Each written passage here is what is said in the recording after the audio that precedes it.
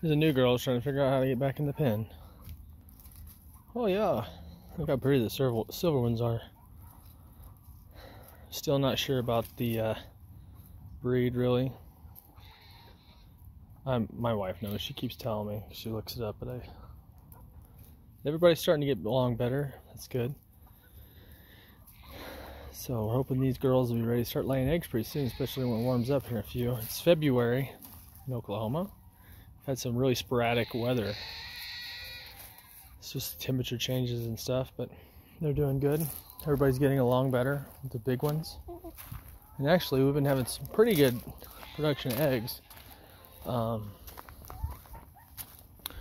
The younger of the big girls have been laying good.